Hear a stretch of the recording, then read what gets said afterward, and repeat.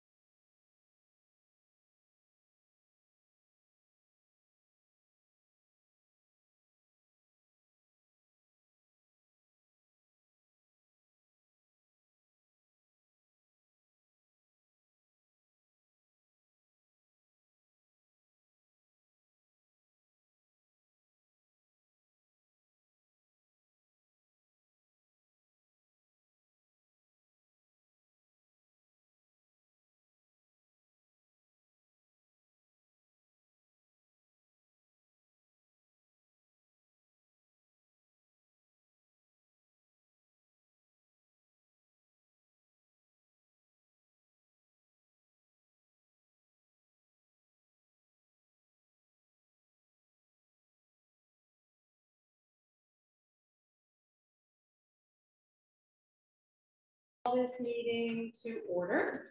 It's 7:02 p.m. We have quorum. One of our members is online, and no one may be joining us. So we do have quorum. We need a roll call.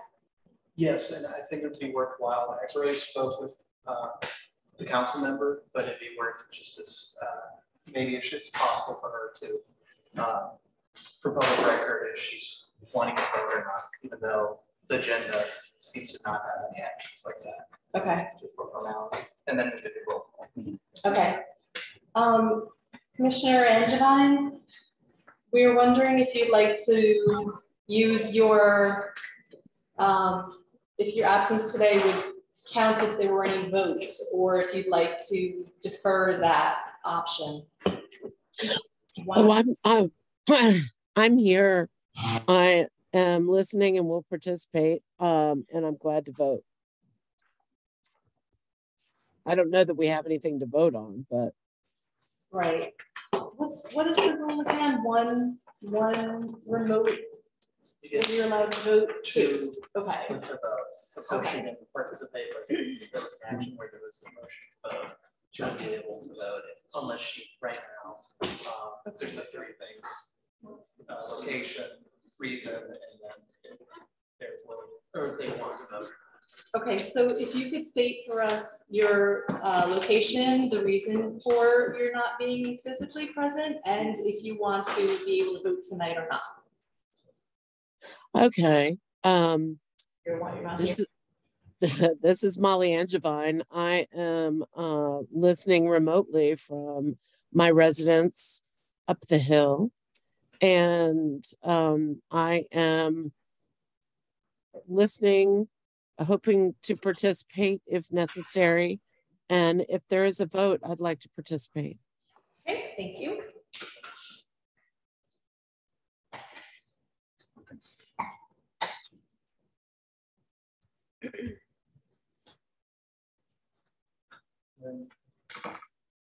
They do a roll call.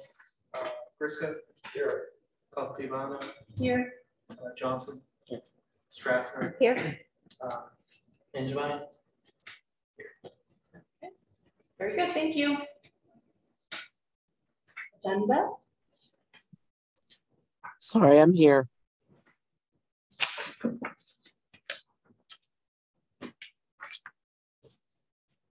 Option. I'd like to make a motion to approve the agenda. Second. Okay, all in favor? Aye. Aye. All right, very good. Number 2, report on relevant actions by town council. I sent an email, but didn't someone get the email? If you get the email, I'll give you And are you getting our emails, the planning commission emails? Yes. Yeah. So what this is about is I wanted to alert the planning commission to the opportunity that we have as the town to take a more robust approach as a planning commission, looking at the trails for both the Van Cleef nature area and also what in the past I referred to as the Emerald Necklace. If you look at this document, the section 1 I created a number of years ago, talking to the mayor, one of the things that we were chatting about is for a number of years I've headed up the Van Cleef nature area committee on what we've done, and so we'll be continuing to do that, but more in a planning commission capacity. So what I first of all want to do is invite each one of you as planning commissioners to say, let's as a town have a robust conversation about how do we think the designs for trails should go. The Van Cleef nature area, the 63-acre park that's here, when we started 10 years ago, it had been dormant for many years since when it was first built in the 1970s as a retention pond related to the Mink Creek. Once we began efforts, there was a committee that was formed, and eventually a number of projects were done. The main thing was to get access from the town, which we didn't have at the time. We had to win a lawsuit, we had land donated, we traded property, we've done a whole lot of different things. But the main thing I would say would be if you again, looking at the map over there, looking at where we are, we kind of had 3 different phases, I would say. The first phase was kind of a little bit of a misunderstanding of the Van Cleef nature area. There was some people early on the first few years got involved, thinking that the park was kind of a landlocked park.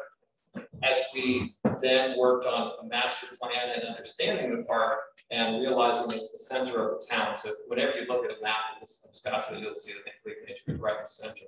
And that's where really, I think some of the people earlier on in the committee were a bit confused or didn't really understand the purpose of the park. But in terms of understanding it, how we understand it today is it's the center of the town of Scottsville.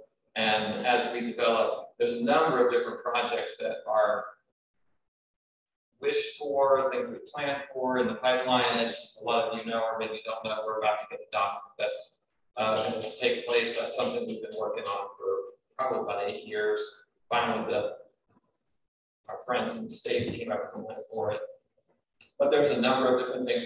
We wanted to build a large trail that was up here called the Overlook Trail. There's also an area down here we talked about doing something for former Mayor Grove, and there's also a number of development features in the park. So the main thing I wanted to say as a planning commission and also to the town is as we really more robustly go after developing a trail network or the Emerald Necklace of Scottsville, it means connecting trails not just from the Van Cleef nature area, but also to other parts of town. As we think of the development that's happening on Burr Street and how important it is, the trails down there, or things we're talking about up with our new gas station. There's a lot of things that we want to think of the interconnectedness of these. As again, going back to talking to the mayor, these are things that in my capacity in the town council, I was very involved in, haven't been quite as busy the last couple of years, but thinking it's important to kind of get it before you all start to both, you might say, dream a little bit, plan, and then figure out as we're dialoguing with various entities, how do we want them to interconnect. Even the most recent dialogue that we've had with Tiger Fuels would be better understood as we understand the bigger context of how do we want to develop trails. We've talked about doing things also from uptown to downtown. We've talked about how we connect to Toby Creek. There's plans that go all the way back to 2003 that the Thomas Jefferson Planning Commission had, which really have been a nucleus for my own ideas to follow up on what they did. So this is more just to say, hey, Planning Commission, let's bring these old ideas in front of you and let's bring with the new excitement. Also inviting members of the community out there to think, how can we do these things together? When we had the ECR lady who gave us the $85,000 grant to build the connection that you see today, when she was here, she walked with me looking at all the things we did a number of years ago. And she got gave me a headache about all the things we could do in a good way. In other words, thinking about, you need to get this grant, and you need to raise this money, you need to build this trail, you need to build this bathroom, you need to do all these different things that we need to do. So these are things that we as a town would want to do and want to develop. And as we've also brought trail experts here over the years, they've seen that the trail similar to the Monticello walking trail that was built back here, which can easily be done if we have the funding. And we were close to getting a grant in 2016 for it, other than some local people blocking us inadvertently. All that to say, the opportunities are really endless here for us to open up a new vista. And so these are some old documents, and I look forward to talking more with you about it. But I think it's key to think not only where we have been, but where we're going. I would say that we're kind of like a football game. We're like midway through the second quarter in terms of developing this infrastructure here, and really look forward to chatting with y'all more about it. Thank you. You're welcome.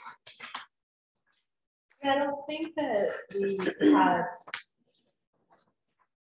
this in mind in the past year or two when we were having conversations about site development and the new projects in town. So it's nice to have a reminder that we want a town that's connectable, and that it needs to be the forefront of our minds. So thanks for reminding us of that whole thing. You're welcome. I definitely think we should be spending some time looking at it more. Does this have also you've talked before about connecting a trail to Uptown. Would that be part of this system in your mind?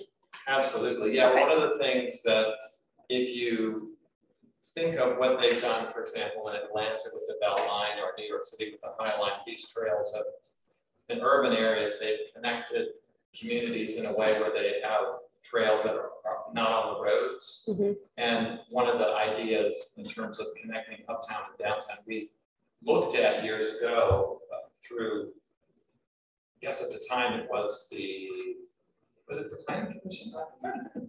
Yeah, looked at the sidewalk, and I think we all know that to build a sidewalk, even if we have the funding, it still would be really skinny.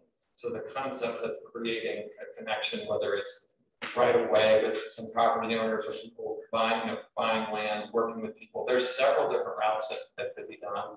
In the end, creating a walkable community really is the future. It's been done everywhere, and the eco-friendliness of being able to get around and enjoy this area. It also helps us think creatively about how do we want future development to happen, or as we influence the other side. We didn't opt for construction this time around, but sometime in the future there will be development, God willing, on the other side of the nature area. So we want to think about how would that interconnectivity work with trails, what type of trails would they be, and so there's a lot of opportunities. People already use some of the trails too for different things, and even scan. It was funny early on when we first started. We were way ahead of scan for a number of years now, and all that say they're ahead of us. So it's neat to see what they've done recently, but we really are trying to work together. Okay, thank you. You're welcome. Anything else from town council? Javier, is there anything else you want to add to anything that you saw that was interesting? Looking back through my notes,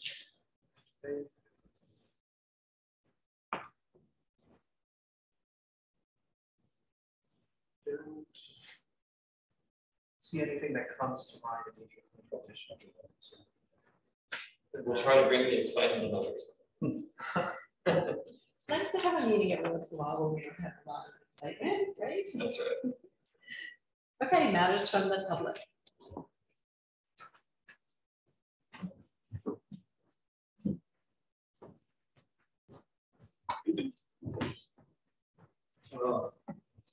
I just want to point out too that the Van Fleet and also the small air plant probably should be updated with the when you update the comprehensive plan. So that could all be done together, so you don't have to do it separately, so look at everything together, because I was part of the updates of those when we did those about 5 years ago. So those should all be updated. But what I want to mention is about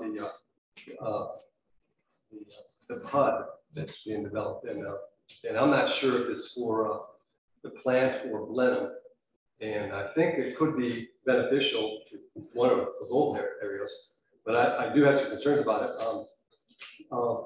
And I did study a lot, research a lot of the on the PUDs with that and what they're doing. The one we have, I think, is a good start, but I think it needs a lot more kind of structure to it, I think. From what I see as a PUD is, for the most part, it's like what I read is it's like building a small city or a small town, and a lot of the ones I looked at are Arlington and Fredericksburg. And it would be good. I don't know if you looked at the towns, little towns that had PUDs, because I think around here that would be a little different than say like in Arlington or Fredericksburg, because they're pretty open-ended and they need all kinds of things. But I think my concern with the PUD is that I think what I'd like to see is civic uses there, like maybe some residential and civic uses, like a daycare, a medical facility, something that would benefit the community. I don't think we need, if we have residences and commercial, I don't think for the residences there, they would want to have a brewery there, a coffee shop there, a bakery there, just like we have it.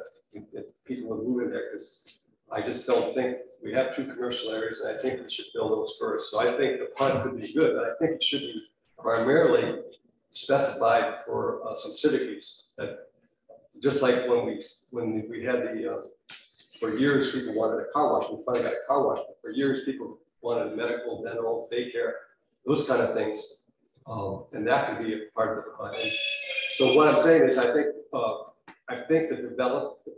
what the developers need guidance and structure and kind of told what can go there and what would be special use. Like a special use might be like a gas station or whatever, or a retail store.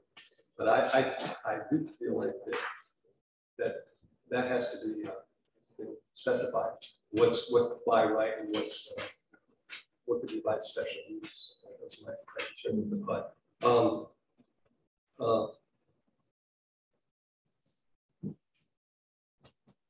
Yeah, so I guess I'd like to see examples of ones that are in the urban or not urban or suburban in a small town, small town under 5,000.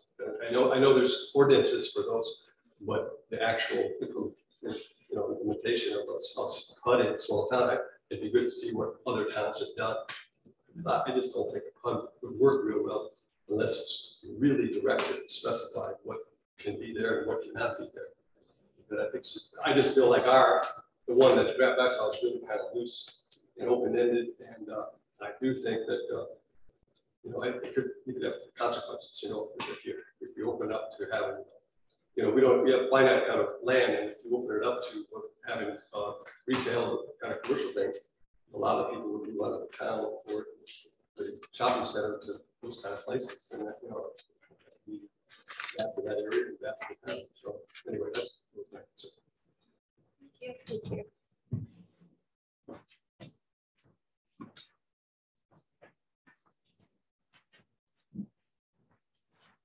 Hi folks, how's everybody doing today? I'm Sarah Woods. I live on Glenham Road.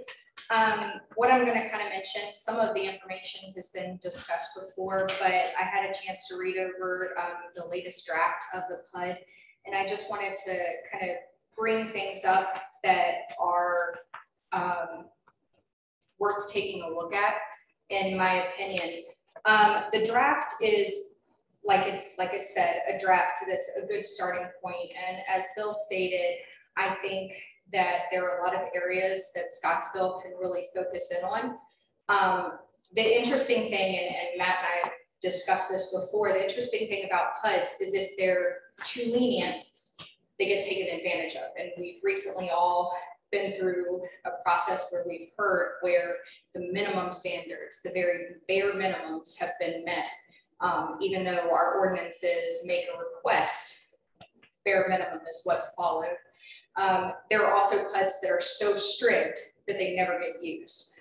And they're just you run this fine line of creating something that's going to be useful to the community for a longer term without becoming defunct almost immediately. So definitely, again, I will say, I think it would be very beneficial to wait until the comprehensive plan is updated, if that is a plan coming. That is the plan that is really used to show what the community's interest is. Like Bill was saying, whether or not the community has more interest in civic or businesses in certain locations. That comprehensive plan is the backbone to any planned unit development ordinance. And I believe you all may have received some other examples of planned unit development ordinances from local communities. If not, I'm happy to give the copies that I printed out. But some of the things that I noticed along reading through the examples versus the Scottsville PUD. The Scottsville PUD doesn't carry any minimum land size requirement. Most of the other examples carry between 5 to 20 acres as minimum requirements on a space. And Scottsville's leaves it open. So, there is that question of whether or not places will be divided in individual teeny tiny little PUDs. Will an area be used effectively the way that it was intended by creating this ordinance in the first place? And I think one of the reasons that a lot of the community members have discussed bringing this into existence is to make sure large tracts of land are cohesive when they're developed. So I would encourage the draft to include a minimum requirement on land usage. And I will say that Lexington and Abington both, I believe, have minimum land requirements that they share. Pulaski does as well. Scottsville's draft doesn't include density bonuses. That's something that I know I talked about previously. Abington in particular is one to take a look at. They offer density bonuses, for example, for every 5% additional of open land, another dwelling unit could be built. For every low-income housing that is built, there's a 1-for-1 on density increase for a planned unit development. Those sorts of things are really beneficial because the planned unit development and clustering in general is to help protect open land, especially in rural areas like Scottsville. You want to protect as much of the open land as possible. The best way to protect that land and still get the density is by going to clustering and giving density bonuses where more of the land is open to the public and they still get that extra house is really beneficial to look at. So I would highly encourage density bonuses. And as I said, Abington has a really great example of that. Scottsville's draft only calls for 20%, 25% of the overall land left as open space, which I find very interesting, saying as our current village residential special use permit requires 33% to be left in open space if they use the cluster development density, which is what was used for Bird. I don't think the planned development, unit development ordinance should go backwards in that requirement. And whether that 25% is also including a build-in of additional density units for additional open land spaces, I'm not sure, but I would encourage the planning commissioners to take a look at that and add that into the draft. Especially because right now, that means that if a special use permit comes up, they would be required to provide more open space than a larger planned unit development area, which doesn't really seem fair. And it's already something that's currently existing in Scottsville's ordinances. So use that as a base. Let's see. There aren't any maximums for the density of the development either. And I didn't see, and maybe I can be shown that, but I didn't see where the gross density is how that's calculated. A lot of the other planned unit developments, now whether or not they are too strict or not, that's open for debate, but a lot of the other places not only give the minimum amount, but they give the maximum amount of units per acre. So I think it would be worth Scottsville's while to take a look at that aspect too, and how to create something that's not going to be used to the bare minimum every single time, but has a cap. So you also don't get taken advantage of in the opposite direction. I don't think there's been any talk specifically other than right now we do know that the factory site is one of the places that's going to be looked at for planned unit development area. If this is something that's going to be open to the Blenheim tract, right now the whole Blenheim acreage is between village residential and rural. A lot of the example planned unit development ordinances that were given specify what can be used within those areas. And from what I have read, basically it means that you can use 1 or 2 above what is currently available to that area for density or adding one. Scottsville's, it's kind of open. It's whatever zoning is allowed. So the question becomes where it's currently rural, if a planned unit development, if that becomes a part of the planned unit development area, do you want to change that to industrial without having all of the questions, or light industrial without having all of those blanks filled in about VDOT, about roads, going through the issues with traffic that we had just even discussing the other developments. So I highly encourage some thought be put into that aspect about usages. Right now, Abington has that, Lexington actually all of them provide examples on the combined usage and what districts and what items can be used. Comparing ours to one of the others, for instance, everything that would be able to be used in a special use permit would be automatically allowable under the planned unit development option without having to go through the planned, without having to go through a special use permit. So that's something to definitely take a look at. I'm sure there are more in my notes that I am missing, but I definitely would encourage that this still be a draft. Taking it slow is not a bad thing. If you haven't read yet Politics for People, it's a really great book. And it talks a lot about the fact that there's a lot of disconnect between things like public hearings versus public forums. You all had asked a lot about trying to get together with more people, and some of the information used for this draft is already 5 years old. And if you all are familiar with Thomas Jefferson, like I have to be due to work, you know that Thomas Jefferson believed that a generation was every 20 years and that the Constitution should be rewritten every 20 years. Well, we're a quarter of the way through that 20-year period if we're using information from 2018 in a draft that was originally started in 2015. It's worth taking a look at, spending a little bit more time, getting the public involvement, not just in public hearings, but actually doing it through public forums where there's more of a one-on-one conversation and more openness. Again, I'm going to tout this book one more time. It's really great because it advocates going slowly. You'll get more public buy-in, and the more public buy-in you have, the easier the whole process becomes. Going slow means smooth, and smooth is fast. So that's the one thing to keep in mind. Along with the trails, it's also worth bringing up that the trails are a really great idea. And just kind of using that as an example, it's a great idea, and it also reminds us what recently happened with the bare minimums for sidewalks and things like that, recent conversations. So that's why I highlight having the minimums, the maximums. You don't want to make it too strict, but you also don't want to leave it so open-ended that Scottsville becomes the next place to take advantage of. Thank you. Thank you.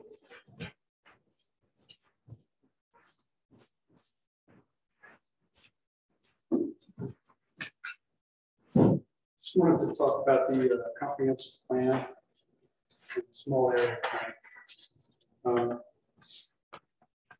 Just to give you an example of Bird, we've adjusted quite a bit what we've done. We've taken a section in that area, made it into public space, taken another section and made it into residential space. The original small area plan was to work with that whole property as an entity, and now it's been kind of pieced out. So you're being asked to make a PUD really based on the expectations of that small area plan. That small area plan expectation was for the whole property. So I think it would probably be wise to take a look at that small area plan and update it, because we no longer have that option about the whole big plan that we were talking about. Now that we've done some drilling and we know about the environmental tests, we can no longer build up on that factory. So originally, part of the plan and the idea was that we were going to go up and make apartments and do all sorts of stuff, but we can't do that anymore. There's a building foundation where the stability, because we have water between 8 feet and 12 feet, can't happen. Ironically, if you wanted a medical center, you needed to pin up River and put in Bird. That would probably be the only place that could stabilize the building that goes that high. So that changes what the small area plan originally was intended for. It changes what we originally intended for that tire factory. Yet we're going to create a PUD based on the old expectations. The old expectations, now that we've done some testing, can't happen. So I really think we need to take a look at that small area plan instead of quoting it, going back to it, because it's a small area plan. And we have more limitations on it. And the same thing with the comprehensive plan. Comprehensive plan was developed some time ago. We pulled a number out, and if it was you, Lisa, at the last meeting, did some calculations and figured, well, pretty close to, on market. We're not unbelievably behind like it was kind of put out there. So I think the comprehensive plan has to be taken a look at too and adjusted, because now again, we can't build like we want to at Bird Street. We have to really decide what are we going to do with our rural area and really change village residential of the Bird, of the Glen. So I think the planning board might benefit to be able to understand the PUD better, to understand where it's going to be applied. And we're changing. Those plans, those expectations have changed. And a perfect example is when we got into thinking about Bird itself. We were talking about low income, we were talking about not low income, we were talking about affordable houses. And then engineers put out numbers of 300,000, 250, 300, maybe even 350, but not a single one of them had any plans or development plans for that property. And then when we finally got the developers here, when they finally bought the property, hell, we haven't built anything at the price range for years. And now we're talking like 400 or 500. So we had an expectation, we pushed the project forward with this expectation of, well, there will be houses that I can afford. Well, I can't afford 500, but that was thrown in at the last minute. So I think we need to go back to that comprehensive plan and revisit that small area plan to see what's applying now. Sarah hit on it a little bit. We're working with old data. Everything has changed. And I think that should be done first. I think by just approving a very vague, loose PUD ordinance, we don't have a PUD ordinance. We don't need a PUD ordinance. You can still do special use. You can still get a variance. You can still build by right. It doesn't stop anything. But right now, the way it's written, I could take Wenham and do 6 acres, which was proposed, and not be able to give you a comprehensive plan. And then I could do another 6 acres. I'm exaggerating, but I can do another 6 acres. This is the very thing we complained about at Wenham. But there's nothing in this PUD about I want a comprehensive plan for the whole property. Because we can declare it. It's a little piece of property, we don't have to provide. Sarah mentioned that it could be used as a worker. Right? So I think we're putting the cart ahead of the horse, so to speak, right now. We don't need a PUD. We don't need to add that to our ordinance. We certainly don't need it the way the draft is, but very, very loose, vague. I know it was said it was to allow it to be creative. Well, we've already seen a little bit of our creative stuff. If we've done the environmental, you're just an ass, aren't you? What's that? You're just an ass, aren't you? Mr. Holt, please. Why? We He's have just to be laughing. civil. He's laughing. That's not being civil. I don't know what he was laughing about.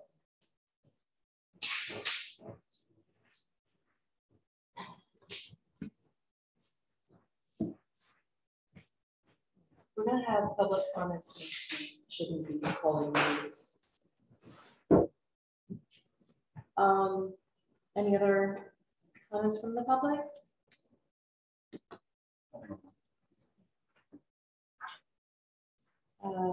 New business. The subdivision plat review for Bird Street.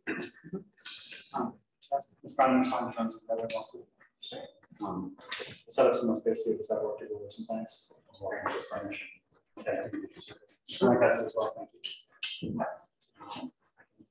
Introduce the topic here a little bit. We're continuing the development work at Bird Street. This is building on town council's approved special use permit from back in March. Some more engineering work has continued since then. So the applicant team is ready to show a little bit further level of engineering detail. What the subdivision accomplishes is turning the one large parcel that is rezoned into the 36 house lots that were approved. And we'll check on compliance with all of our zoning conditions. Planning Commission hasn't looked at this in detail since Town Council approved it. So if you've not followed the Town Council work closely, you'll see a couple of things that evolved from the time Planning Commission recommended out to what Town Council finally approved. There's no action necessary for this evening. This is just a first reading to get comfortable with both the content of these plans and Planning Commission's role in inspecting them. So we can walk through our ordinance together. It's a special day because it's the first time that Scottsville Planning Commission has worked on a subdivision project of this scale under the ordinance that we have now. So we all need some time to get familiar with the rules that we've got. I appreciate Planning Commission requesting and Town Council approving funding for some consultant help on this because it's my first time working these ordinances as well. So I'm happy to yield some of the technical review to Ms. Maxie Brown from Berkeley Group. She's done this for many years with Culpeper and other localities. She brings us some extra freelance help. Great, thank you. I'll show you. Good evening, members of the Planning Commission. Let's go. My name is Kelsey Schlein. I'm a planner with Engineering. I've been working on this preliminary subdivision plat. Lancaster Southern Development is here as well. So yeah, as Matt said, this is kind of the culmination of a good bit of work over the past few years, where we're moving forward now. We're in the process of submitting our subdivision plat. And so this is the preliminary subdivision plat. We'll also have to go through a final subdivision plat as well. But here in submitting this document to you all, we are looking at submitting a document that is consistent with the requirements in chapter 68, section 302 of the town code. So the subdivision ordinance, and going through all of the items that are required for that. And so as Matt said, this is kind of just a first check. We submitted it, and so the town has 10 days, I guess, to accept our plan for review. And then at the September meeting, I think we're hoping to have any comments that might come about from Ms. Brown for review, or Matt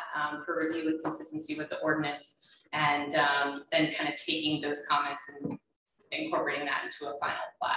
And so this is, I don't know how kind of much in the details you guys want me to go, but if you have your plans in front of you, sheet, C1, just cover page, including the information about, plan prepare, owner, zoning, all of that.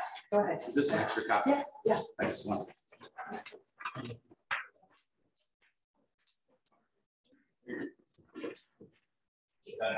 Seen that? Thank you. Yeah, so sheet C2, just looking at our existing conditions of the property. We do have a boundary and physical survey completed on the property now. So we're looking at survey property boundaries with easement information. And so sheet 3, you're kind of getting the full proposal with a bit more detail than we had at the conceptual rezoning phase, showing the 36 lots, temporary turnarounds with accurate dimensions for roadways. We have drainage areas shown on here, our trail system as well, and floodplain, etc. And then on sheet C4, you get a little more information about stormwater management facilities, grading, utilities, all at kind of a little bit of a higher level, kind of similar to the site plan process. We'll be making our very detailed stormwater management plan submission to Albemarle County as the VSMP reviewing authority. So we have that shown kind of high level on here, but all the details of the drainage calculations and pond sizing and compliance with state stormwater code, that will all be submitted to Albemarle County for review by their engineering department.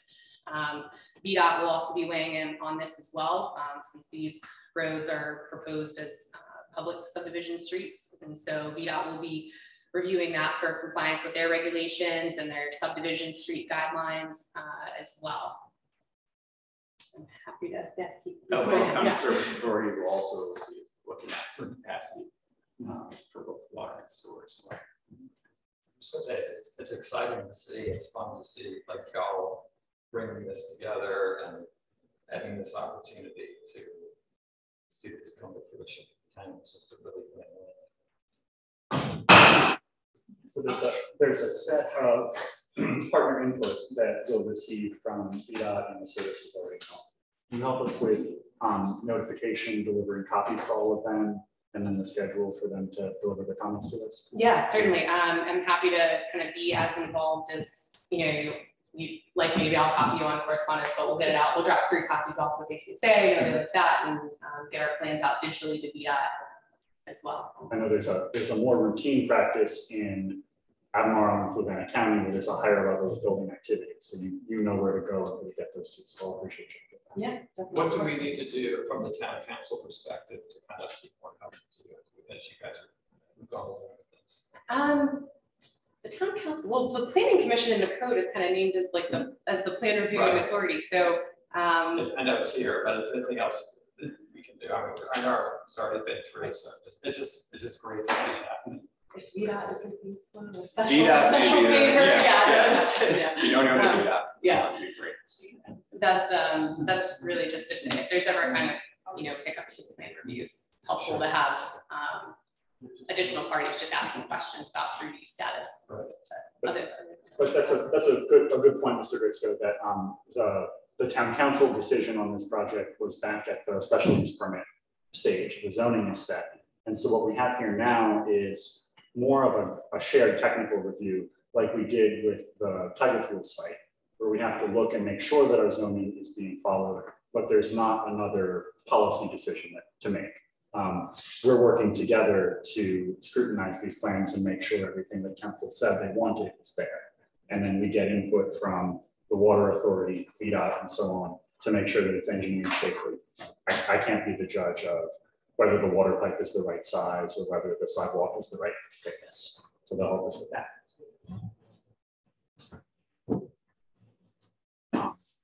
Can you walk us through some of the key points of those special use permit topics? I think you heard at that zoning stage what the most important community elements of that was. So yeah, show us the highlights there.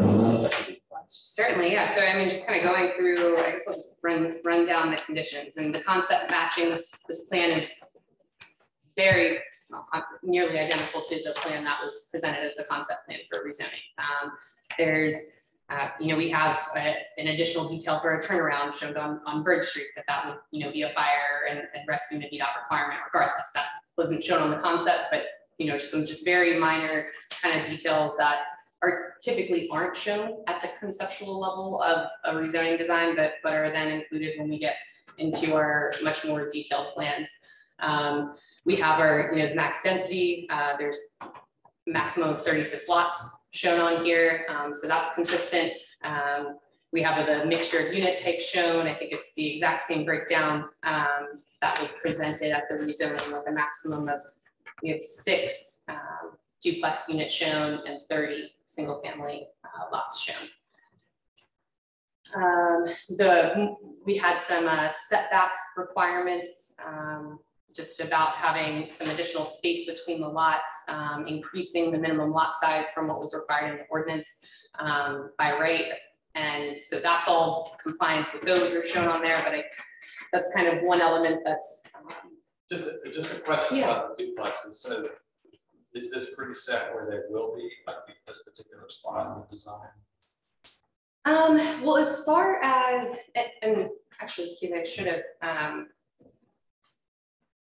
I guess just a question about lots, whether or not we are showing this on 1 lot or 2 lot, that would be something to work on. We probably show them on 2 lots. Yeah. So that is one of the things mentioned by one of our town residents was we were trying as the town council to have some ability to deal with the cost issue of the housing, and this was more from the lines. No issue is perfect, but trying to add an element in there. So I was just more. So you think this is where they'll be in terms of this? And I think in general, after looking at conceptual grading plans, they kind of want to be somewhere in a flatter area of the site. You can step the buildings. Right. But yes, that would add a variety of house pricing with a 20-foot product. The other concept you really don't see here because the fine grade is not established yet, but there's going to be different foundation types. So for instance, out on Bird Street, what you're going to visualize there is you'll have probably 3 stories at a grade with 2 in the back here. And then as you work your way up into the site, there'll be a crawl space scenario. And then depending on how this grade in the middle works to the upper road, possible a traditional walkout style basement. So as basements to crawl spaces, you're going to see a fluctuation in pricing with that as well. So it's trying to promote and as much variety of housing options within that small. Can you walk me through a little bit just on number 4? One of the things that town residents expressed concern was just the drainage. And so how do you see the flow of the water coming off the site, the detention system? And then is there, what is it based off of in terms of quantity of rain calculated? You know, how much value comes down at one time? So when the engineers, Kelsey's team goes more in depth with the WPO plan, the water protection plan, they're looking at the release rate from the site. The post development has to be at or below the pre-development of the site. So they're looking at different runoff scenarios. Sure. One scenario, and we haven't flushed this out, was to look at possibly using the existing pond for some volume. That's what I was wondering. By adjusting the riser in that pond, the structure, since it's right there, instead of trying to reinvent the wheel. But of course, with the new regs, we have to also address water quality as well. So that, you know, I mean, it was said many times by many people in the town just about our concern for the James River. For sure. Yep. I was more thinking about it on where we are now, just kind of understanding, okay, how's the flow of the water actually going to go in, and having just had a lot of gold washers recently makes you understand the value of not just in terms of the runoff itself, but how does that play out in terms of the development area? Does it create any congestion in terms of where the flow of the water is, or are the drains, you know, in the right place, so to speak? That's actually something too that's critical is understanding, you know, getting a drain in the right place first time, so to speak. Sure, and then as they go in depth with that more technical engineering plan that will go to Frank Cole and his team at Albemarle, they'll have to show drainage areas for every rooftop and everything, and where that drainage area is going, and calculate the velocity of that water and establish that they meet the technical side of that and can adequately put that water in a different location. Great, thank you. Yeah, we evaluate the adequacy of every channel that the water falls into. So that's a key component of the plan. But I beg your pardon, does that happen at this stage or final, when we see the county engineer's note saying this appears to comply with county stormwater ordinance? It's an important question. You should actually receive a copy of the documents, both for review and the approved stamp for the town's records. So you should get them a final one. That's fine, not necessarily. So it's my understanding, traditionally going through the process in different municipalities, with a preliminary, you get a preliminary, and then you get a preliminary with a conditional approval with VDOT, engineering, service authority, and those are all based that you have to have those approvals prior to the final being signed off by you. So. We're approving it, and it's preliminary because it looks like it's on the right track, but we need to check the arithmetic of those drainage ditches and make sure they're correct, and that they do what we think they do, but we can say that it's on the right track. Correct. That's true of the big hurdle.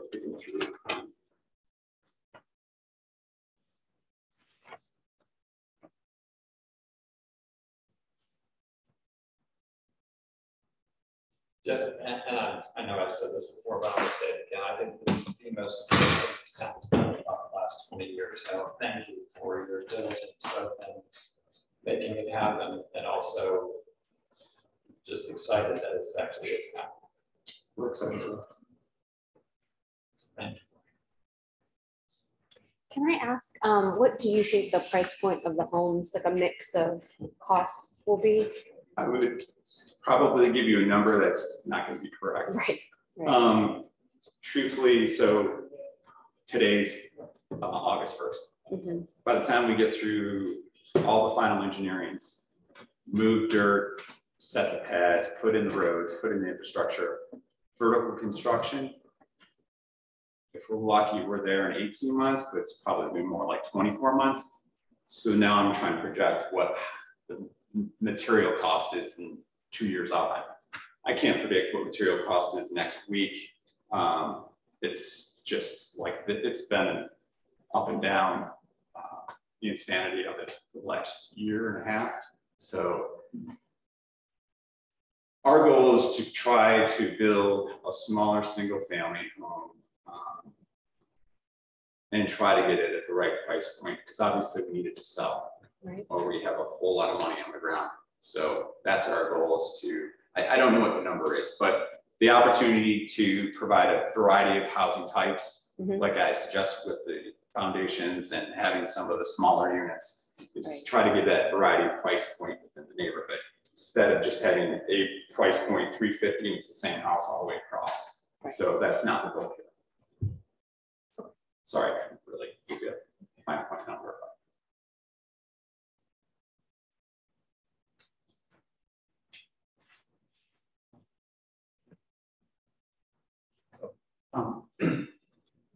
The last time I ran down this street, I noticed that it wasn't up to spec VDOT street, and there's the end state maintenance sign back here at the beginning of the project area. What is this? How's the street profile going to change in this drawing? What work is being done on the Bird Street to make it different from the way it is now? Yes, I mean, the main thing to get it up to VDOT standards is going to be the width.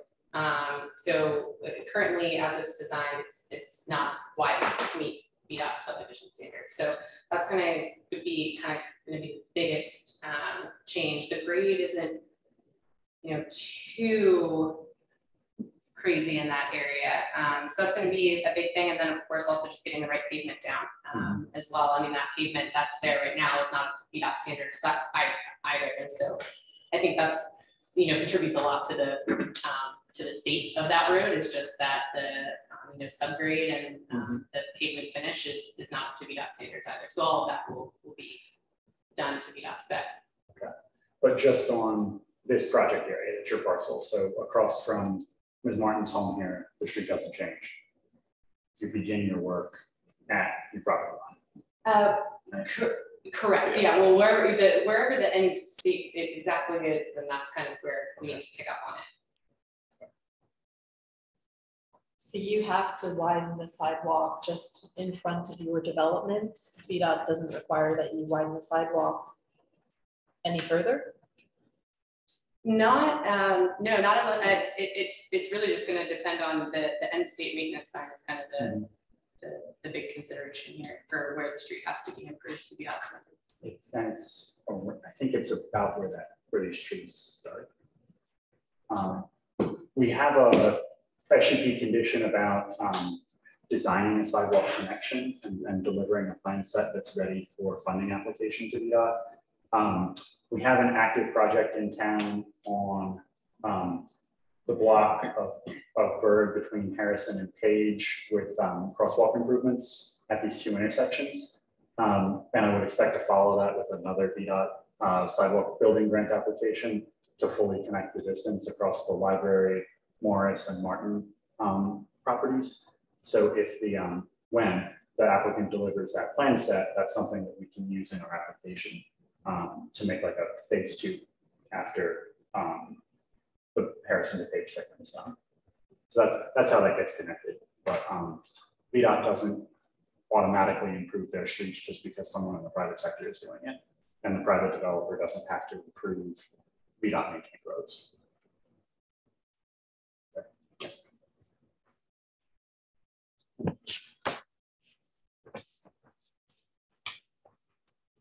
What's on the page 4? What are the little boxes on the houses? Are those doorways? Is that a porch? So in the front, I think they're just picking up on porches, and then the rear. So typically, what we do when we go to site a house, when we go into the first engineering stage, we try to. So we have a handful of 30-foot wide products. What we like to try to do is take the deepest one and site that on all the lots we can, because then it's easier to work in than it is to work out.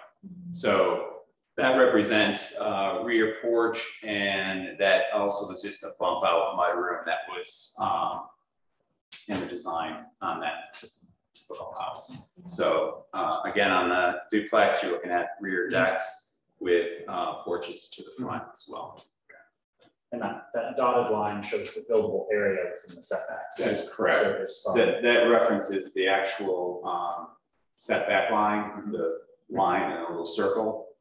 And then the other component of this is that with the building code, the way it is now in Albemarle County is requiring to show the roof overhangs. So Kelsey's team is showing 1 foot outside that wall that would pick up as your eave to the house as well. Because they're looking at that for fire code if you're within 5 feet or so to a property line and distances and stuff. And we allow the front porches to thrust further forward beyond this line. But if somebody bought this and wanted their house pushed all the way back into the corner, they could do that too. I don't think we require it to be flush to the front. I don't think so. But typically we try to pull them to the front because mainly people want that bigger backyard. Just space to use. Okay. But you might end up with very variations. Very small, because I think it's important to keep that streetscape. We wouldn't want to have a house 10 feet, 15 feet back, and the next one up here. It just doesn't look right. So. I know also you're just showing pictures here, but one of the requests of people in town were either native plants or so. I think that's a pretty simple definition, right? That's kind of what you're planning to do. Yes, Albemarle County has a list. And basically that's the list that I mean, I might prefer it instead of bush here or there, but that's not a native plant phase. But I recognize that, I think it's well intended in terms of that idea. So that'll be more noted later. Yeah, so there's 2 different landscape things, packages going on here. This what you see here is referred to as the site plan landscaping. And then as the home building comes in, they'll have their own foundation. Typically it's a tree or 2 in the yard as well. So there's additional landscaping that comes with the home as well. So. Now this may just be because this is like the first plan that we're seeing, but like with the houses, it's like there's a stamp and a stamp and a stamp and a stamp. They all look the same when some degree of architectural variability was, if not encouraged, then soon. Correct. Can you speak to that? Yeah, so I go back to what I said earlier. What we try to do is take our largest of whatever product we cite. So we have like a 30-foot product, a 40-foot product. We always take the deepest. So this is the amber wood, for example. And so we'll cite the amber wood on everything. That way we know when we grade this out.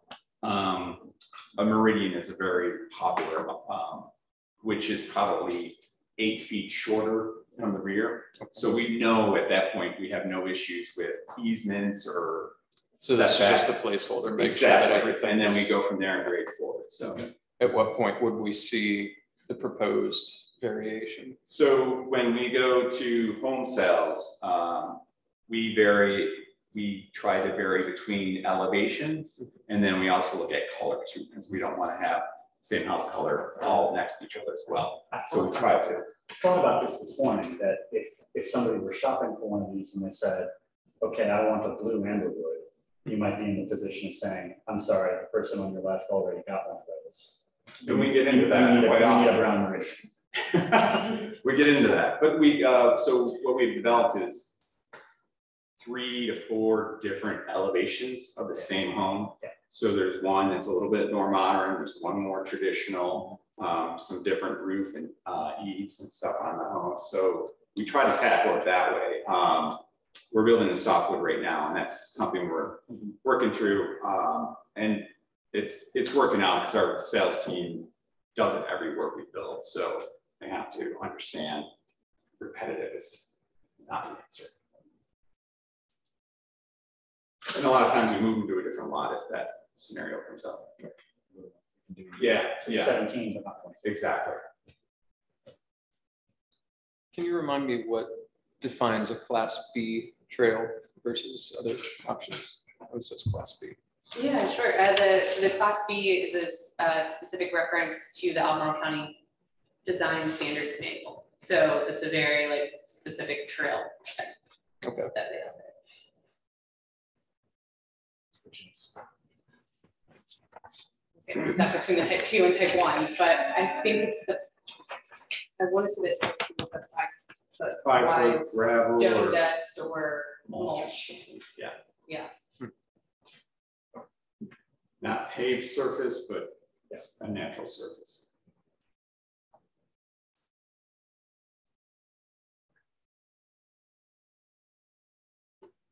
And there's the HOA will maintenance the trails. Is that right? Who will? Yeah. That was a condition for public easement and dedication. Okay. I believe so. The initial construction would be on the home builder and developer. Okay. With a dedication then to the town. Yes. So the town will maintenance the trails? Yes, that was where we went on that. That there will be public access through this site, and that mulch material or any future upgrades to it will be on the town. Okay. And that was town council that voted for that, right? Yes, but the we didn't. They added that. yes, but council felt it was important that there be public access through all of this.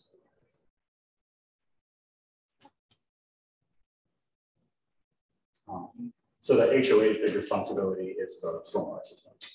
That's correct. Those need generational maintenance and routine maintenance. Yeah, so the HOA is will be privately, and unfortunately I sit on these boards until we finally have mass homeownership in there, and then we turn it over to homeowners.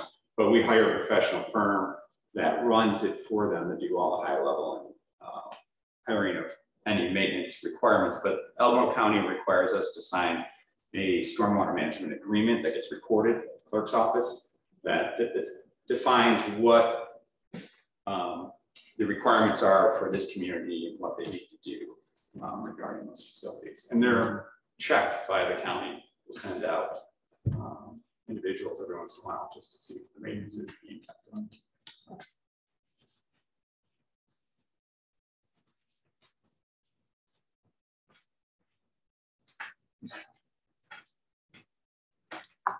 Talking about maintenance and upkeep of these public areas, specifically the trail, what in your experience is the general sort of ballpark maintenance cost commitment for a natural trail versus a paved trail? And why did you choose to do mulch or gravel as opposed to paved?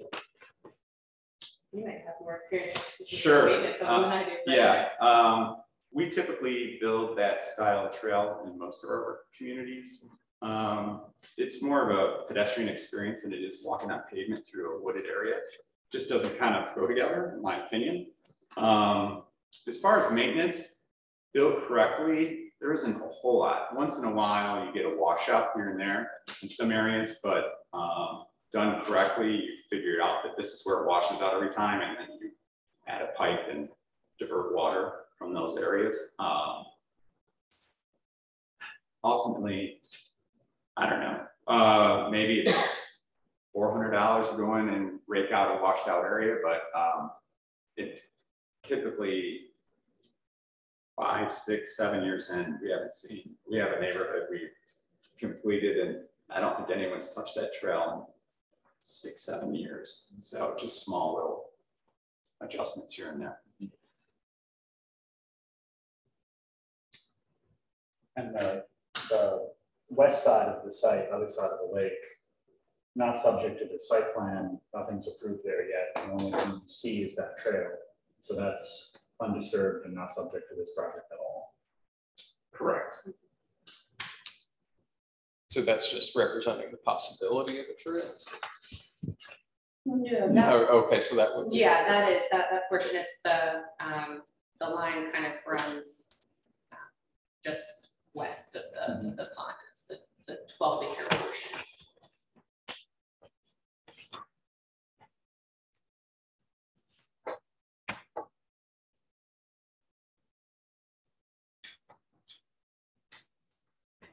Well, we'll make a checklist that goes through the specific requirements of the town ordinance. and complete our staff review of that in time for the next meeting, as well as that agency correspondence that we mentioned. We only received these documents on Thursday, so I haven't been able to go through the town ordinance in detail, and everywhere that we specify something is required to go and find it on this plan. So I'll bring that with a more thorough staff report next month with the evaluation of whether this meets our ordinance, and I'll front load that work as close into the month here as we can, so that if we find something missing, we can point that out and we can turn around a response to it, because your hope is to have a substantially complete preliminary plan for the September meeting. If we need to bump it to October because anything's missing, we can. But if possible, to get this one preliminarily approved for this month. Thank you. Thank you. Thank you very much.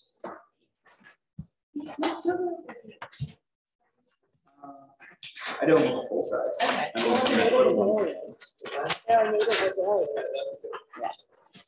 They're really pretty. Yeah. Yep.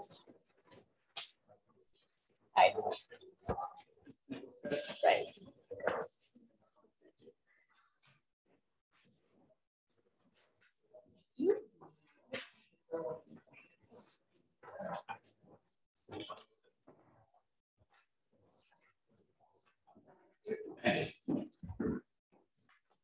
Okay, next. Is the new text amendment for the planned use development. Discussion and action or inaction. I have to say that I do feel like, you know, we've said ourselves that we think maybe this could wait until we update the comp plan. I'm kind of feeling that that's the way that I would like to go with this. I'm of the same opinion. And also that we need to get on updating the plan or the comp plan. Make an action plan for that. So let me ask you that. When is the next one due now? The state law says 5 years.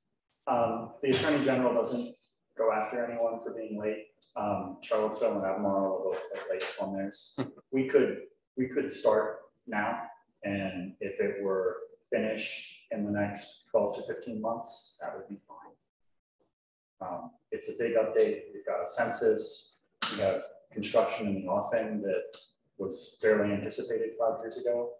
A lot has happened. So I think it will be more than just a routine. The easiest of comp plans, you grab some new demographic numbers and you don't really change anything else. I think this one's going to be harder than that. There are some good, important questions about the direction of the town in the future. And that probably takes a year. Last time the comp plan was updated, what was the process by which we went about it? What was our organizational plan? What were our action steps? How do we start? How do we get to the Could I defer? I didn't see the beginning of that process. Well, we did a lot. We had a lot of meetings, and we also did a review of the current plan and see where we did update. We didn't update a lot. I know Matt wanted to change a lot of it with that after each made his changes and decided which one we want to change and which one we did. But basically, we had some meetings and we just went page by page, basically. I think a lot of it, you know, is intact. Probably what needed, but I mentioned, I think the things that have changed, the small area plan, the basic agriculture plan, and you know, anything that if there's any ordinances that can change. But I think I was involved in two of them, and the first one is very little changes. You know. I think one of the things I think we look at is the visions remain like it is. That was a concern with it. With Bird Street, you know, about maintaining a small area, and there seems to be some interest in growing that. You know. So when you are talking about like how you guys went through the plan point by point, found what needed Section by section, right? were those like special meetings that we held extraneous to these, what we're doing right now? Especially. So we spent this, a lot of them were just regular meetings, so we just spent time doing it. I mean, all the meetings going over. We broke it up into sections. We didn't do the whole thing at once. But, you know, it might be like pages 1 to 15 for one meeting and the next one. One of the things I will just say this, maybe having the benefit of quoting Mayor Grove, he was both a fan of them and very anti them because they're only as good as the paper they're written on. In other words, they're meaningless to some level because you can have a plan that needs to change a week later. And so this is Mayor Grove, brilliant real estate attorney from, he didn't think they were worth too much. And so I only say that to say, we do want to do a good job when we do the comprehensive plan, but we also need to realize that we have to be responsive as a town, and we need not be locked in reasoning of the past, so to speak. So as we look at new factors, or as we think about how do we plan for the PUD, how do we plan for the factory, how do we plan for Blenheim, we need to be creative in terms of how we do that. This is an example of the town thinking creatively, and as we think about the comprehensive plan for the future, we don't have to be locked into the past. We need to think about the future, and as we think about the future, I think it's some good ideas were mentioned out here. Is we want to think about what have other localities done that made sense. What can we learn from their mistakes? What can we learn from their successes? What can we leverage in terms of what we have experienced in terms of our staff, input from the community? What resources, other books can we look at? How do we evolve and engage the community? I think you can never unengage the, I mean, you can never over-engage the community, so to speak. You can always get input, and getting input is helpful. At the same time, good public policy is the goal. You know, that's what we want. We want good public policy as a town, and as we make good public policy, it'll be good for not just now, but long term, so to speak. So I think it's a good idea. I think it's good that we wrap this into that. And on the other hand, that getting at it is probably a good idea. You know, in other words, getting at the project itself. Yes, but I think we have a pretty good gut sense of what the project priorities are. So this group had talked before about slimming this 80-page comp plan down a little bit.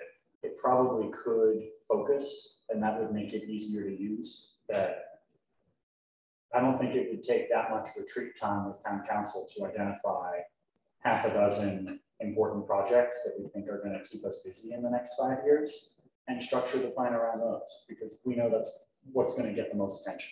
And so how are we going to take those things on and try to anticipate some of these decisions?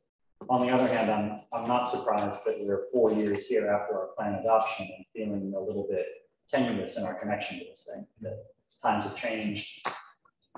We didn't know when we adopted this the world that we would be in now. And you always kind of get to that point where your plan is too old and needs to be fresh. Can I ask Ms. Woods just? Oh, sorry.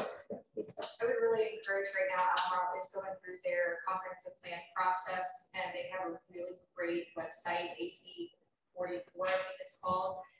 It includes the surveys, the public meetings that they're holding, and public forums to get community input. It's just recently sent out an update, and they send out email blasts with what's going on. And one of them included all the results from the surveys, things that people are writing, and some of it really could pertain to Scottsville because there's a whole discussion of creating villages and rural crossroad development and how they can expand public benefits to the more outlying areas. So I would encourage, while you're kind of discussing how to plan, that's a really great resource currently going on now. AC44? I think it's AC44. But you can get to it off the Rock County website pretty easily. It's been about 30 years since the town and county update cycles lined up as well as they are now. I think we have a really good opportunity to piggyback on some of their work, that people around Scottsville are already participating in surveys and focus groups. The county planners are already running around here looking at population density and housing needs and road needs. And so I think we have an opportunity to save a lot of money on planners by using the 4 planner experts that they have doing their project. They're already a year into their work. Albemarle's comp plan process is going to cost them about $1 million. I think we should take advantage of it. Well, how can we mine the data that's most relevant to us? How could we do that? Because there's great diversity in Albemarle County. Maybe start working more closely with their commissioners. Their Scottsville District Planning Commissioner is accountable to us as county voters, and their Sam Miller District Planning Commission member works in town with her office. I've met a few times with their staff planners, but maybe us watching some of their meetings or meeting up in small groups with them and learning from them. They're ahead of us on this, and we could maybe get on the coattails. Would they be interested in that and maybe sending a representative to chat with us? I think Mr. Missel, the Scottsville rep, would consider that good representation. And I think Ms. Firehawk working on Valley Street is not hard to get a hold of. We did not win the planning grant that I was hoping for, applying back at the end of the spring. I heard about that a couple of weeks ago. That was a $60,000 application to the Robert Wood Johnson Foundation, trying to do some community planning based around public health. I think what we're describing here as a comp plan is still sort of business as usual, and they didn't think it was innovative enough. I actually got to work on that innovation. Comp plans are too boring. I forwarded you all the latest slides that came out today from AC44, so that through to the planning commission. Thank you.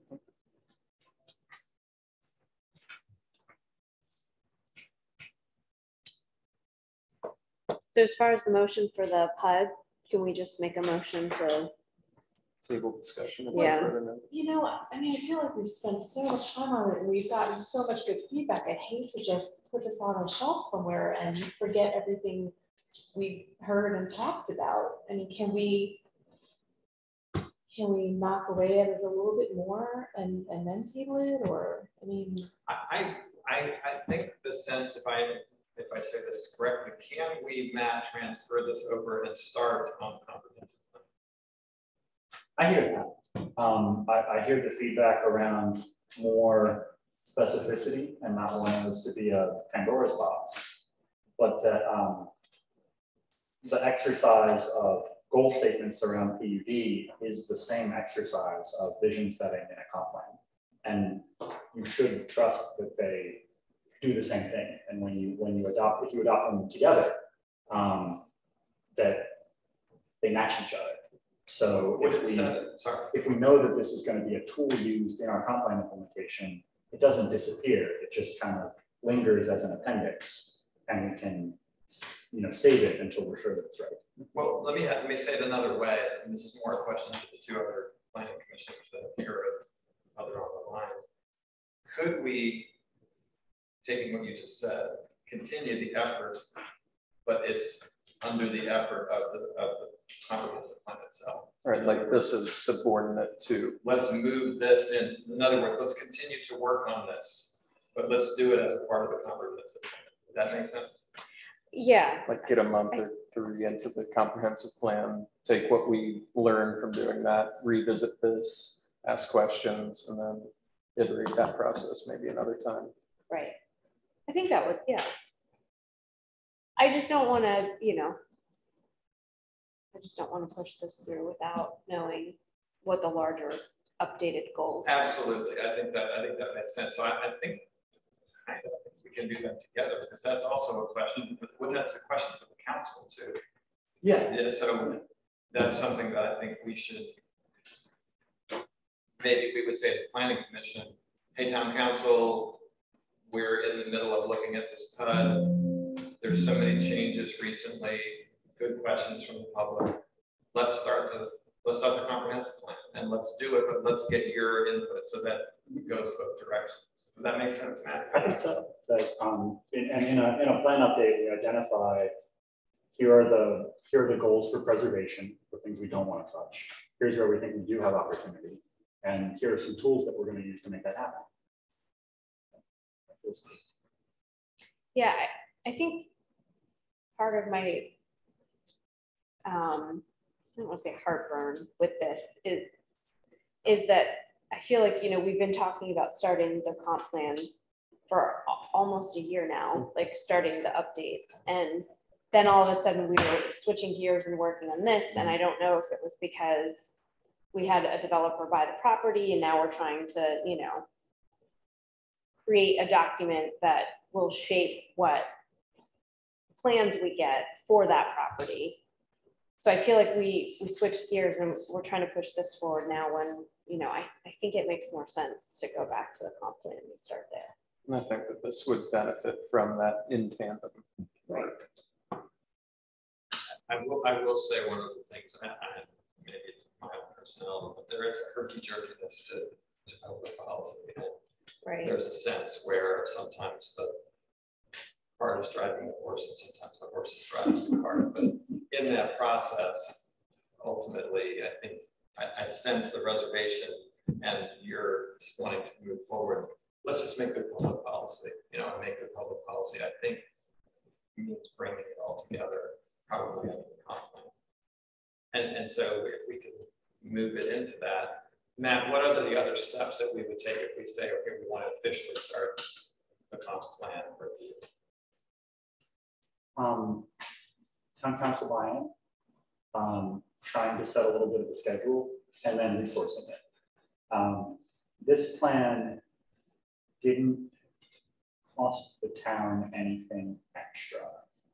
We got some map update help from our planning district commission office, and they kept the data work that they did very limited so that it would be within the realm of doing us a favor and not a supplemental contract. Am I right in saying this though, with the county the way they are right now, would it not behoove us to kind of get in sync with them? Yes, and we can move faster than them because we're smaller. Can I give you the floor briefly for a sales pitch? When communities outsource their comp plans, what's it look like? It can get very expensive. Why? Because, well, let me back up. A lot of it is based on the direction of the planning commission and town council. If our planning commission, for example, we had a very worded document. Everything was just words and graphs and figures and population. And our planning commission said, enough. We don't want to see all that. We want to see all of that in an appendix. We want the comp plan to be a pictorial of what is the town, what was the town, where we want to go, specific enough to what housing types we like, what neighborhood streets really look like, and what they could look like in our town. And they got very pictorial with it. That's when you get into the money, because basically you're designing a new comprehensive plan. Depends on how far you want to go.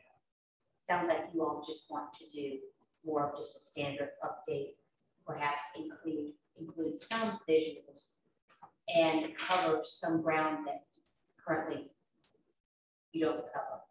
That would be a more minor plan update. And I'm not sure about your planning district commission. Perhaps they could help, and perhaps Alamo County could provide some assistance so that you wouldn't get into that full RFP, throw it out there and see what you get. But it depends on what you're really looking for. So budget setting with council, you know, how much facilitating community meetings can get expensive if you want extra people to help make those happen, and graphic design can get expensive if you want maps and animations and pictures beyond what we can do on our own. So your question is kind of how to proceed. I think a bit of a huddle with town council first on scoping it, timeframe, budget, expectations. I think that also talk with the mayor, saying, his experience on the planning commission, I think his experience on a lot of things. Yeah. Would be very beneficial. He was on this planning commission. Would that be an action item during a town council meeting that we would participate in as opposed to like a joint meeting? Is that probably? Is that right? Open to yeah, a joint activity to set some expectations, because they'd be setting you a charge with monthly reportage back. But hey, work on a draft for us. This is important for the town's whole future. We'll see you back in a year. But before we can scope it with town council, don't we need to know what we're scoping? Like, I don't know how much to ask them for, because I don't know how much we're planning on updating. Yeah.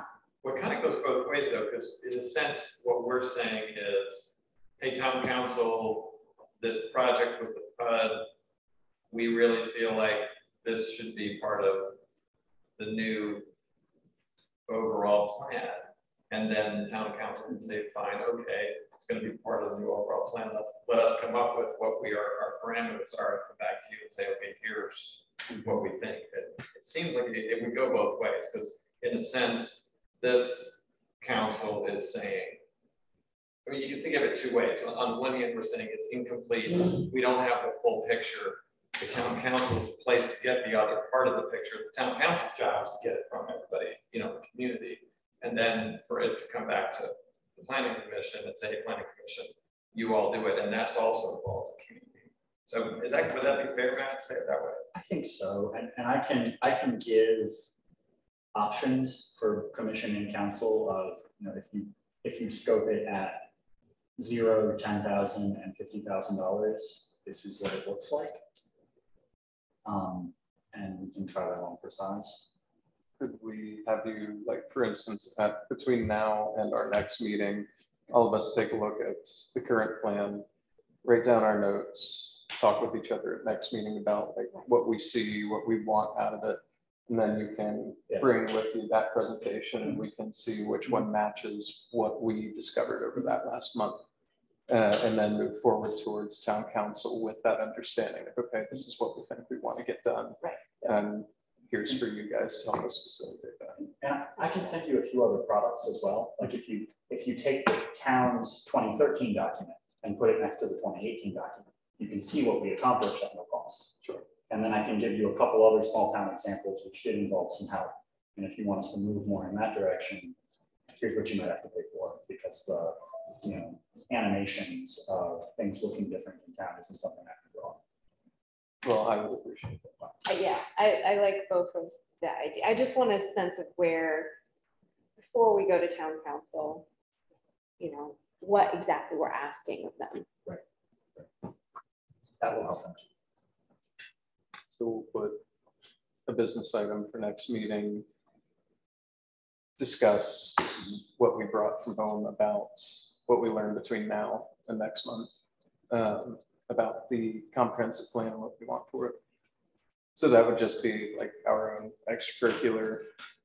We take a look at it at home. Maybe we should each like assign each other a specific section that we're responsible for talking about at this meeting. And then over the course of that meeting, when all of us have spoken about the section that we wanted to take a look at, then come to some overarching conclusions. Like that. So what we'd like to see for the plan in the future, what we like about it, what we don't like about it. Yes, we're pretty close to that. Like things that we believe could use more clarification, things that we believe are just simply updated and need to be rewritten to better suit what we're working on now, what the economic and environmental conditions, as well as developmental conditions that we're looking at. So just get a bare bones idea, a ballpark idea. This looks good, this needs attention, this needs desperate attention, and then go from there, just so that we get a better idea of what our own sense of scope is. Yeah.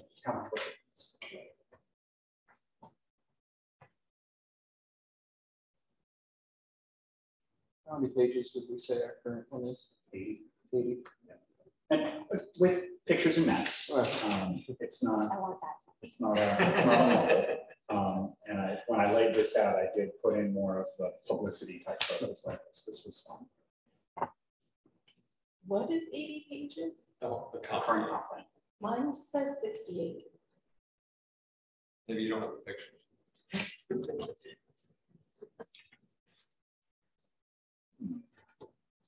Change format. I mean, I'm going off of what I was given in my packet in the past, the orientation packet.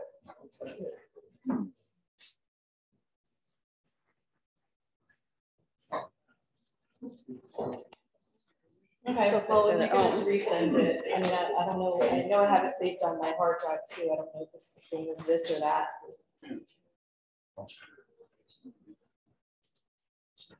Well, this one does say 2018 draft, so maybe that's the problem. Last revised 2018, I don't know.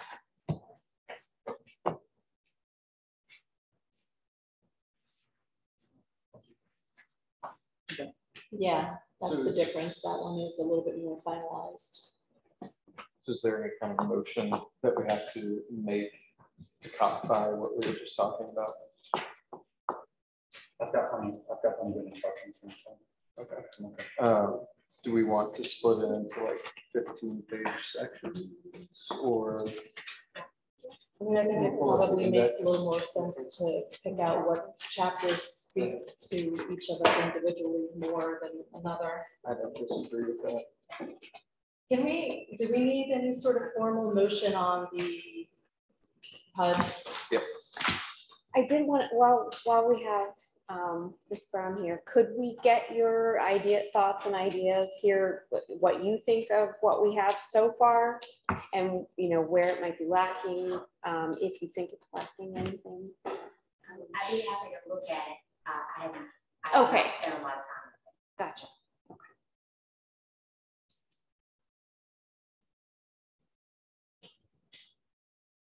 I spoke with Drew on budgeting a while back to help me with that kind of application. So it won't be the first time he's heard of it. So with the PUD is our motion to table for later discussion. If you'd like to pass it by or table it, that will serve to have it not be up at old business. So if anybody were concerned about it being adopted in the middle of the night, they could let that concern today. I mean, we could work on it concurrently. We could keep working on it. I just didn't want to vote on it tonight. So if we don't make a motion at all, it just remains old business and carries over for each agenda until it's resolved.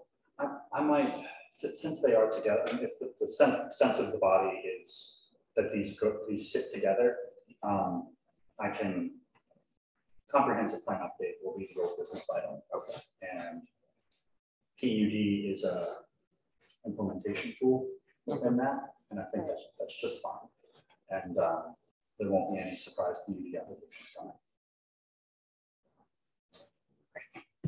Okay, well, I just want to say that I don't know. I just feel like you sent us all the research that we can. First of all, we've had several meetings talk about how we're going to move forward on this, and or what changes we're going to make to it, and now we're not moving forward on it, or we are, but we're.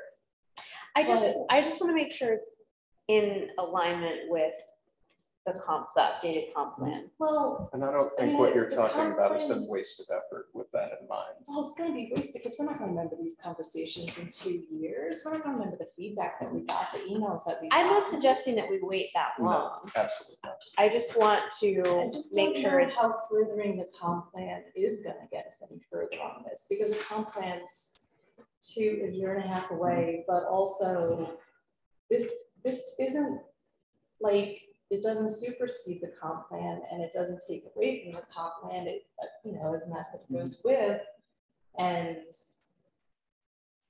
the only thing that that is unique to this is these goals, but they come from the comp plan, And they come from all the research that you put together for us. I mean, all those PDFs and the Word documents and the minutes and surveys. I mean, all of that backed this up. I thought that was beautiful that you had it all together in one email. I appreciated that, by the way. I don't know, it just seems like it kind of was everything we wanted, but I don't know. So I just want to be on the record saying, I don't know, just a little bit confused and perhaps a little frustrated. Well, maybe we say it this way at the end. So you have the information you need, so you're ready to move forward. They're still trying to get the pieces, so to speak. And all I would say would be in that process, I think if we allow them a little more time, in other words, moving it into the comp plan, you're ready to go. I think there's been some legitimate comments mentioned here today, and as we roll it into the comp plan, this could be voted. Can it be voted on separately also? I mean, as a piece of the even if it was, it doesn't have to be all together. It had its public hearing, and I have, you're right, I have put a lot of work into it over the past 2 years and have twice recommended it as being ready for vote. Ms. Brown and I were talking about it on Thursday, and she described this like any bit of law as being iterative. You don't draft it exactly right the first time, and if you use it and realize that it has a shortcoming, you do another text amendment, and that's not the end of the world. It's all of this text is work in progress. So I mean, you can act on it whenever you're comfortable and whenever it has to support. I respect those reservations, but I also hear what you say about the work that's gone into it. If you think it's ready. Well, if we go back to Matt to just say this again, if we review with the town council the priorities that we have, in other words, let's just say we affirm this is a priority by this. I'm not assuming I'm one town council, but we talk about the idea that this is a priority to the town. We want to address this. This is going to be this is really important because it's a bacon factory or it's a piece plant of Atlanta that we want to address. As we look at this process, the next process is we want to make sure, does this fit into how you see where the comp plan is going? There's several planning commissioners who want to make sure this fits into that plan, or it doesn't. And if it does, then we want to move forward with this. Is that fair to say it that way? I think, but I would like to say, I'm not suggesting that we roll it into the comp plan and that we wait 2 years to vote on this. I just wanted to get a little more clarity around, I would like more public engagement on this before we vote on it. And I think that we can do that in conjunction with the updates to the comp plan. That is all I'm suggesting. I'm not suggesting that we wait 2 years. That's why I suggested that 1 to 3 month kind of iterative period where, so we spend this next month looking over the comp plan, deciding what needs to be done, what we think needs to be done. And then once we have a finer grasp, like a much more microscopic grasp of the comprehensive plan and what we want out of it, then that will better inform our decision on this in another 2, maybe 3 months. Well, what I hear you saying about the comp plan is more of like a structural, like, do we like the way it's designed? Do we like these topics? Do we want these topics? Do we want other topics? Because we can't make the decisions about the nitty gritty. That's for the focus groups and for down the road. You're right. I'm also speaking more specifically to the idea of, so identifying portions where we think, okay, we have gotten some new feedback on this particular topic recently, so let's revisit that with more clarity and more volition. So I'm talking about both structure, but more about the content. So when we're looking over it, we can better identify, these are things that we've been talking about for a little while that could be clarified. These are things that are totally good to go. And so just generally getting an idea of the framework that we're trying to fit the PUD into, And then to better identify in a more holistic sense what feedback we're really looking for in order to get that done. Is our other planning commissioner still on? Yes. I wonder if she has a thought or a comment she wants. Yeah, I have a comment. Is this a metaphor for like a bureaucracy or something? I mean, the whole thing just seems to be a hurry up and wait kind of situation. I feel like I've been in meetings in the past where I've really tried to push, like, let's do it. Let's sit down and do this and that. And I just don't think I think we're stuck because I don't think we have the the experience to kind of look at this as something we know how to attack. My solution to that at this point in time is to have each of us review the comp plan and set up a working session and sit down at the table and go through the comprehensive plan, section by section, and just kind of discuss what it does for our vision of the town and just start throwing out ideas and things we like and things we don't like, and then start assigning sections and tackling it that way. I really would like to see us get some movement. That is my opinion. That is what I'd like to do. I'm sorry. Huh? I'm sorry. I said that. I just would like to see us what? I'd like to. Okay, get moving. I am looking for us to get moving. I'm not trying to be cute, but I'd have to say that I'm a little frustrated. I think we've been talking about how to move forward for a while.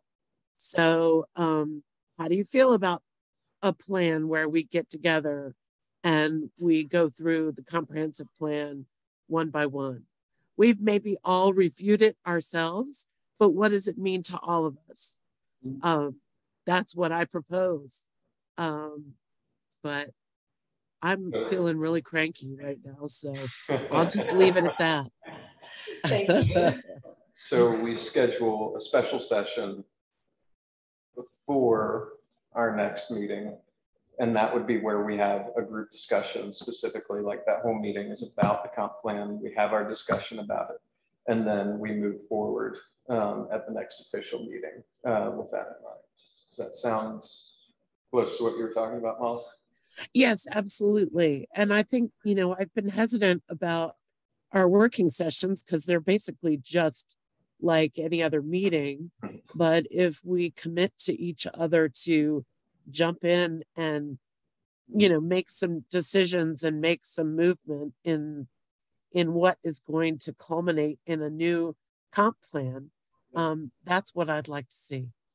If a productive setting on that is to have it, spread out over some snacks with drafts and highlighters and pencils and make it less formal, and we just tear the thing. Yes, that can sometimes be fun.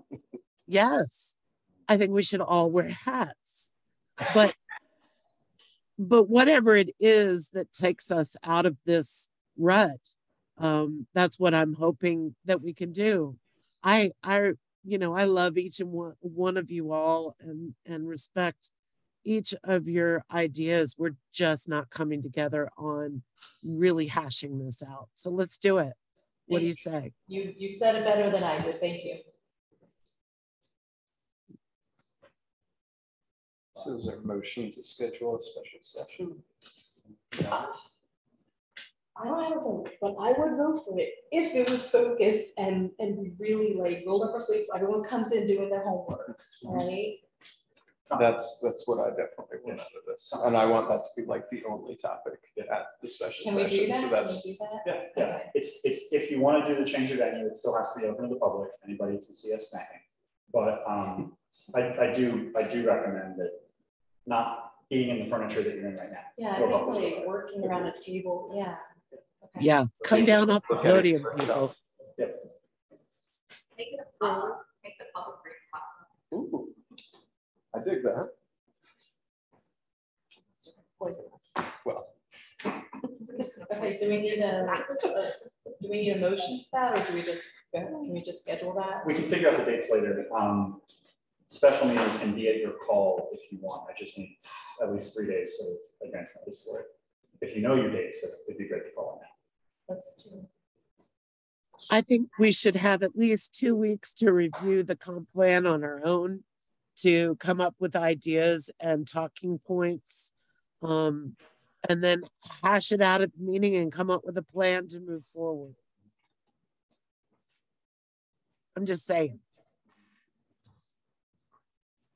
Does it need to be in the evenings for everyone? I can be a little flexible. I'm flexible.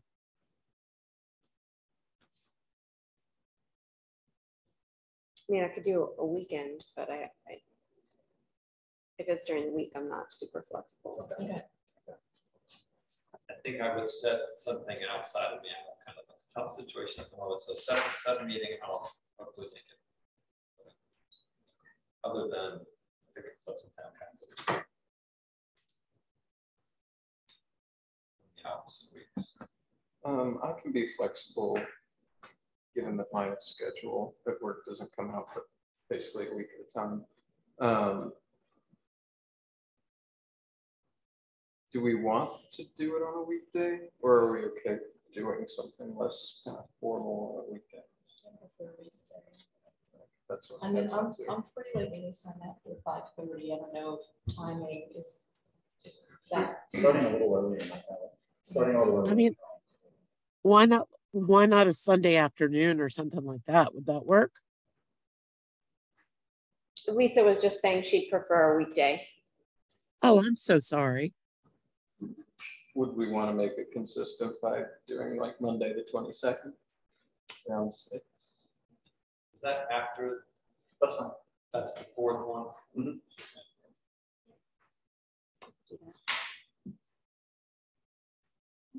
Let's do it. I'm good. Let's do it. Woo! Plan 6 to 8.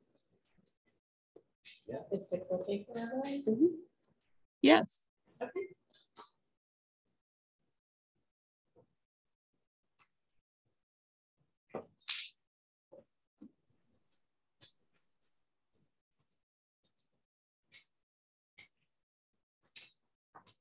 And can I just ask a question about the PUD? So I was hearing Bill say that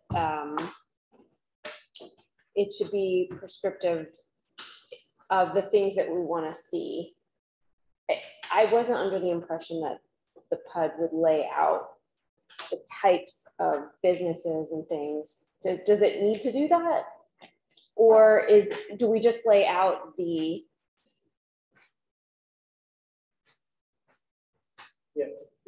the items that we've identified as priorities in 14.1, and then the developer would come to us with, hey, we looked at these and we want to put a brewery in there, and we want to make it like the X Park where you have art and you have, you know, the public can come together and there's large open space. And you're right.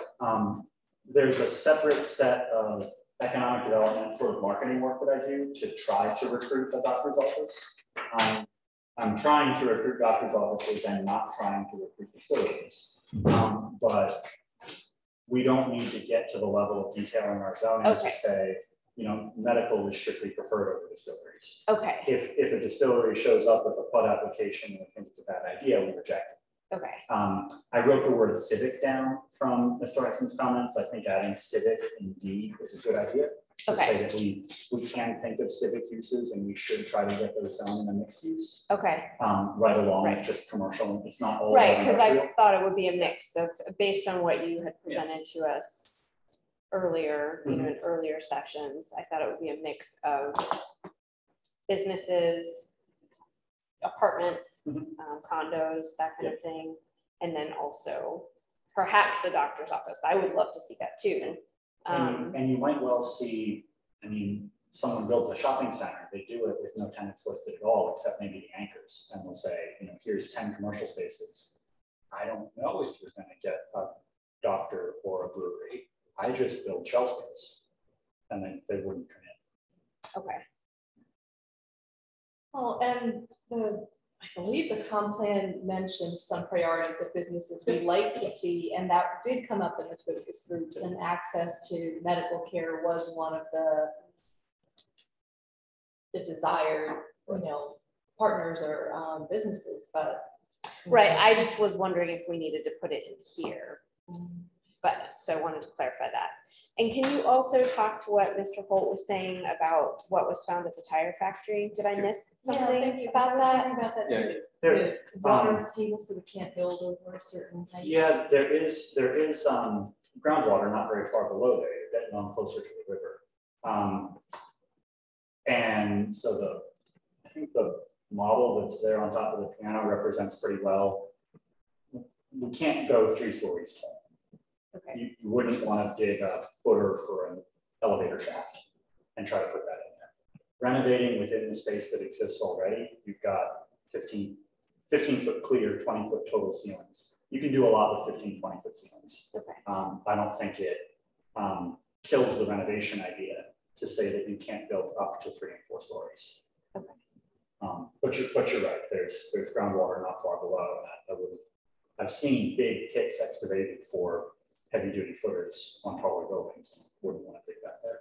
Okay. And where did that information get disseminated? It's in the phase 2 environmental. Right, but was that to town council? Did we? No, I sent that to council. Did you get those? I didn't. I don't remember seeing that. I got you. I know I described the chemical findings at our report, but the groundwater is a good detail that's in there too. Okay. Thank you.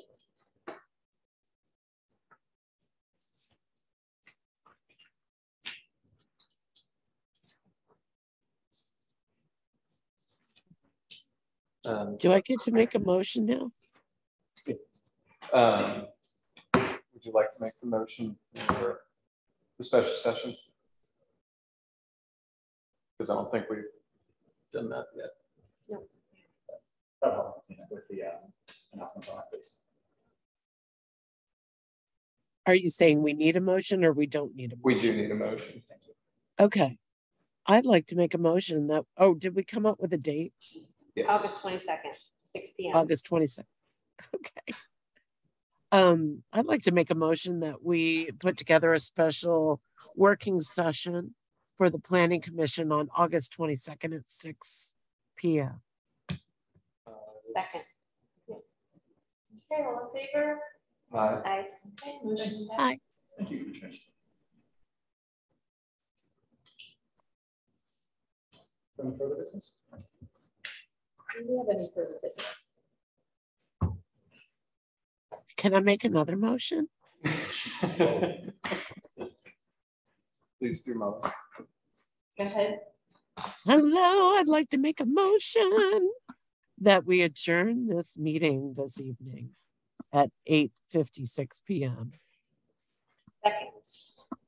All in favor? Aye. All right, thank you. I can't wait to work with you guys. See y'all. I hope you feel better, Molly. Oh, you poor thing. We appreciate your attention to the motion.